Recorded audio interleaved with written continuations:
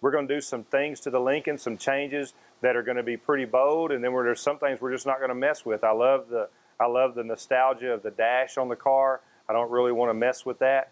The radio in it's got the old 8-track in it. When I bought the car, it had a Rolling Stones 8-track in it. We're going to keep that in there. It had a Waylon Jennings 8-track in the glove box. We want to keep that in there. I love the door handles on the car, the suicide doors. Just that look is just really awesome. There's some things we'll do with maybe a console, some different, make the seats comfortable, ergonomical. So what we're thinking about doing is adding a panel here.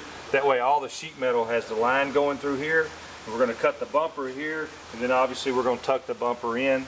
We're going to get rid of these moldings, we're going to get rid of these moldings, and a few other little custom things that we're going to do. But for the 62, 63 Lincolns, their fenders were already lower. They just changed the design here. We like the idea of having the fender and the body lines all being the same level coming down. So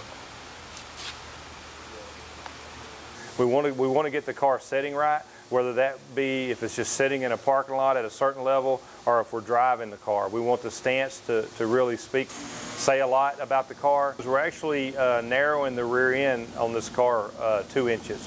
And we're doing that so the wheels will set inside the car, inside the fender wells. We didn't want to tub the car. We didn't want to take the inner fender wells, cut them out and tub them. That's not the look we're looking for. But when we talk about stance, which I talk about that all the time, that's just going to be a subtle thing that you're going to see the way that those tires and wheels sit inside those fender wells that are going to set it off. And that's not anything that honestly you would know exactly what we did just by looking at the car. You just know there's something different there. You just love the way it sits. So to get the suspension and the stance set the way we want to, we're going to use the chopping block suspension parts. We're going to use the AccuAir air ride suspension. We're going to also use a Holley fuel injection system on it. We're using Forge Line wheels. And to get that paint to pop the way we want it, we're going to use a BASF line of paint. For the most part, we want the car to still look like a 66 Lincoln, not some type of futuristic vehicle. We want it to drive like it did in 1966 because that was just a beautiful ride. It's a very comfortable car to drive.